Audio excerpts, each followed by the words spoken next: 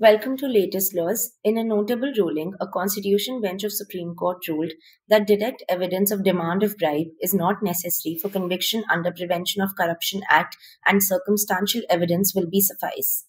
The five-judge constitution bench consisting of Justice Abdul Nazir, Justice B.R. Gawai, Justice A.S. Bopanna, Justice V. Ramasubramaniam, and Justice B.V. Nagaratna opined that even if the direct evidence of the complainant is not available, owing to death or other reasons, there can be conviction of the public servant under the PC Act if the demand for illegal gratification is proved through inferential evidence based on circumstances.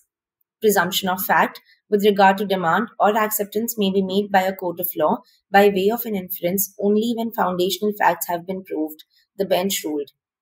In another news, the Supreme Court granted bail to a life convict in the Godhra Train Burning of February 2002, which ultimately led to infamous Gujarat riots. The bench of Chief Justice of India D.Y. Chandrachud and Justice P.S. Narasimha observed that the convict has been incarnated for long 17 years with appeal against the conviction still pending in the Supreme Court.